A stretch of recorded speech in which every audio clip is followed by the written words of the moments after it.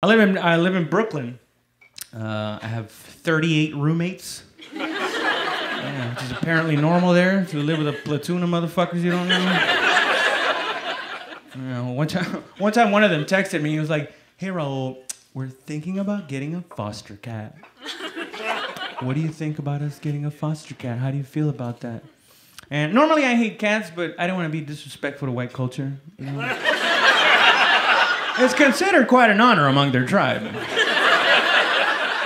to pet wild animals for some reason. And I wanted to be open-minded, you know? I was like, fuck it, get the cat. I'll try some soy milk later, too. I don't give a shit. But then I thought about it. I was like, wait a minute. What the fuck is a foster cat? I looked it up. You know what it is? Basically, a foster cat it's a cat that's done time on the streets. And he ain't afraid to go back either. It's a vicious animal we're talking about, right?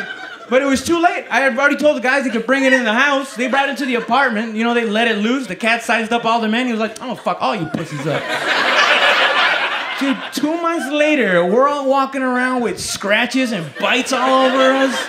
But here's the thing, dude. This is what I learned living with this thing for 2 months. I learned that I don't have it in me to hit a small animal, but I will kick the shit out of a cat. Yes. Yeah, I know some of you are like, "Oh my God, animal abuse." Fuck you, you weren't there. I stand by that 35-yard field goal I would have made had it not been for the wall. Yeah, I mean, it's a crazy animal. It's not like I can just pull him aside and be like, "Gee, Winston, you've been pretty violent since you've been here. Is something you'd like to share?" You'd be like, "Yeah, this."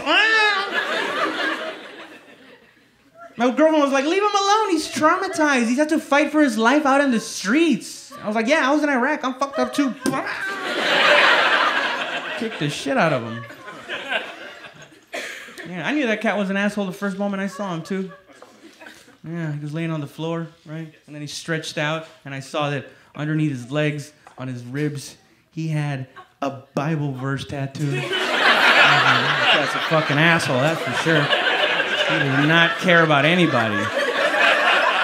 That is the dead giveaway of an asshole. A Bible verse tattoo? And if it's followed by some prayer hands, man, you're fucked.